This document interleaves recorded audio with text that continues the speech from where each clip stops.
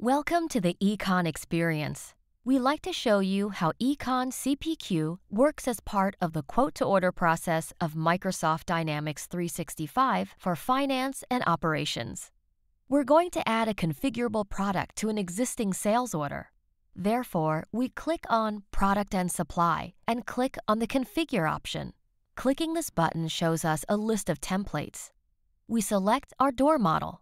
The user interface can be fully customized and set up to your needs. The look and feel of this model is similar to the Dynamics 365 look and feel. There are several panels set up in the example, some with price information, one about the product information, and a panel with customer information, and later on, the design of the door will be shown over here. Econ CPQ has many possibilities of setting up questions, functions, and other relevant information. Also, mandatory fields can be determined. The fields indicated in red are the so-called mandatory fields. We need to answer them before we can save the configuration back to Dynamics. Let's start by configuring our first order. We select the door. That opens a window where we can see all the models available. This information is coming straight from Dynamics. Econ CPQ doesn't have his own database, thus everything you see over here comes uninterrupted from the Dynamics database. Let's go for Model Belgium. That fires off some rules. The design and price are shown, and when we continue and pick a certain length, we see that some of the options are strike-through, so they are not available for this model we selected. Selecting the length will calculate the number of hinges required for this door. As you can see, users can be informed by informative messages.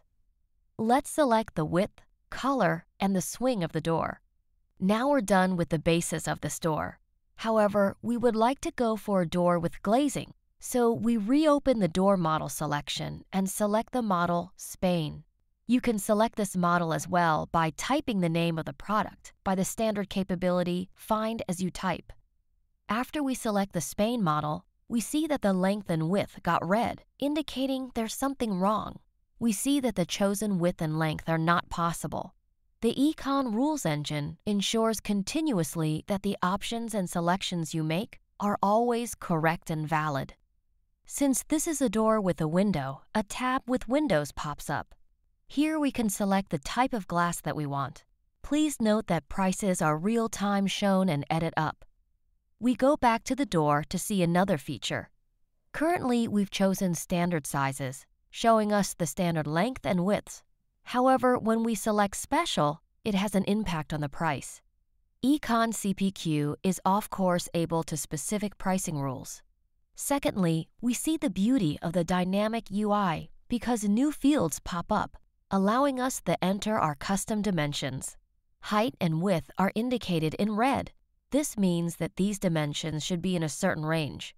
We add 2300 here and 1200 there. 4 more dimensions should be entered, and because it's not clear what dimensions this is, so we click on the Image button, showing us what we should enter in a graphical way. Closing it off will return to the configuration. Let's go to the Accessories area and let's choose a certain hinge. Let's pick this chrome one. Econ CPQ has calculated 3 hinges, but when we select a number lower than 4, a message pops up, telling us that this is not an ideal choice. We could continue. It's just a warning, but of course we could have made it an error instead of a warning. In that case, you're not allowed to go for this option. Let's add a lock and a door handle. Now let's add a sill strip. You see that the choices could also visualized. Finally, at the Drawing tab, we can see how Econ can real-time visualize the door as well. It's all real-time, which means that as we go back to the sizes and make some changes and position the hinge a bit lower, Econ updates this immediately. We're satisfied with this door, so simply press Process and Exit, and Econ process all the info. It has added our item at a sales order line, it has brought in the price, and it has been building up the bill of material. So, we're ready for production. We hope this movie gave you a right overview of Econ's capabilities for Dynamics 365 for finance and operations. Thanks for watching.